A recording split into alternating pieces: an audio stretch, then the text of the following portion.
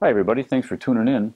In this video, I'm just going to try to show some examples of super macro underwater photography that I took on a recent trip to Limbe, Indonesia, just to show what you can do with super macro and why I think it's so cool. One thing is you can photograph, obviously, the very small subject. So here, my dive buddy took a picture of me with my setup, a 105mm macro lens with a +10 wet diopter over it, which you can see there, and a single strobe and a focus light. And that the black arrow is pointing to a very tiny squid or cuttlefish. So here's the image I got with that setup. This very tiny subject, you can see exquisite detail in it. The background is dark. I used a very quick shutter speed, and with the strobe illuminating the subject, we can render a dark background like that. Here's a stargazer taken. I love stargazers. And here's a picture that my dive buddy took of me taking a picture of a stargazer with a similar setup and a +10 wet subsea diopter wet lens, close-up lens. And of course, we can get a picture of the eye. But with a super macro setup, we can get tremendous detail of the iris, a portion of the eye of the stargazer. Just a really beautiful image, I think. And the teeth of a stargazer, some of the teeth. Here's a crocodile fish, which I love, and they have the coolest eyes. And with a super macro setup, we can see the beautiful dorsal operculum kind of coming down like a sunshade over the eye, and then the beautiful light blue corneal iridescence, which is over the darker pupil. A very colorful and beautiful picture, in my opinion. This is a regular macro image of a peacock mantis shrimp with eggs.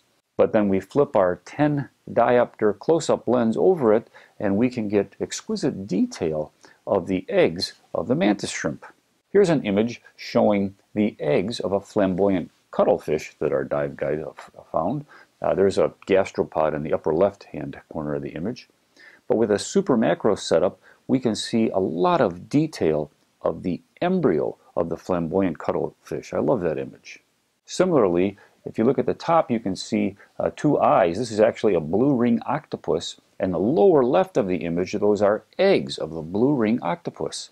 Now with a super macro setup, I was able to get lucky and got a stunningly clear, sharp image of one of the eggs of a blue ring octopus, and you can even see decent detail in the eye of this embryo. So we can see things in the computer when we get back to the hotel that we didn't even see with our own eye. Here's a fish, a small fish, and I got close to it trying to get a close-up of the eye, and then you can see there's a little isopod-like organism above the eye that I didn't even realize when I was trying to get a picture of the eye of this smaller fish.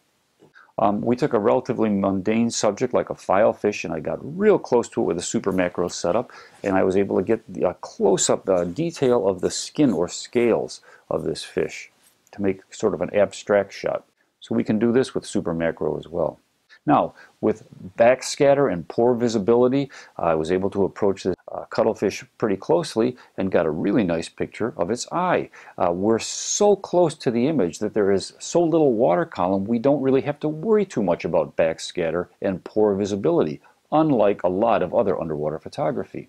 Here's kind of a distracting background. If you look up at the top, there's a beautiful orange shrimp on the top of that purple angled coral protruding from the sand and the mucky bottom. But I don't like the conflicting background with a standard macro, but with a super macro setup, the background is blurred. There's such little depth of field that when we get close to the subject, the background's blurred and the shrimp kind of stands and pops out. Much cooler picture, in my opinion.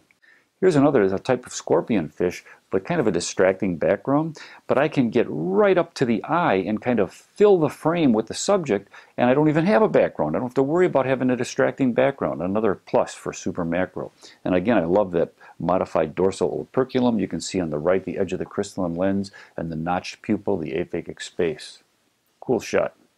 Here's a mantis shrimp, again with a distracting background, but again with super macro we have such little depth of field. I can get in real close and get a portion of the eye of this beautiful animal, and the background is virtually eliminated. It's non-distracting, and the eye kind of pops out at us.